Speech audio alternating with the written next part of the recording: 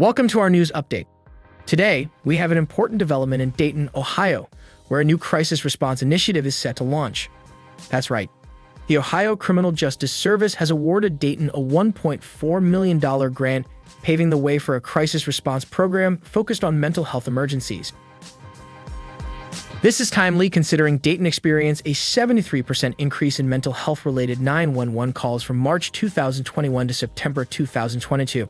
The program is expected to start in late 2023 and will involve a team of 6 certified professionals trained in mental health crisis response. They will take over specific calls previously handled by police, allowing law enforcement to focus on other matters. This initiative is part of a larger effort by Governor Mike DeWine to allocate $20 million for community-based violence reduction initiatives. This initiative aims to divert individuals from the criminal justice system when appropriate and provide better access to mental health resources. We thank you for tuning in to Elevate News. ElevateDayton.com amplifies unheard voices and inspires change to drive innovations that elevate the life and culture of Dayton.